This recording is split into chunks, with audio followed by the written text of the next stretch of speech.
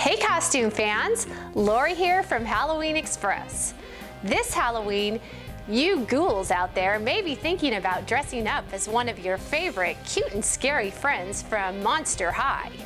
Today in this video, I'm going to show you how to use simple makeup techniques to create the Draculaura look. Come on, let's get started. The first step in creating our Draculaura look is to apply a foundation all over the face.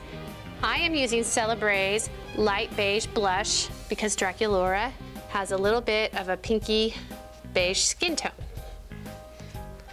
The next step is using Mehron's Paradise light pink.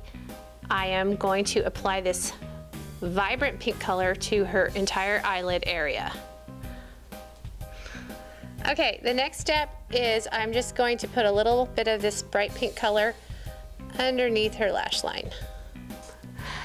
Okay, I'm going to take a little of Mehron's black eye cream and just blend that into the crease of her eye just a little bit to give her a little bit of a shadowed contour.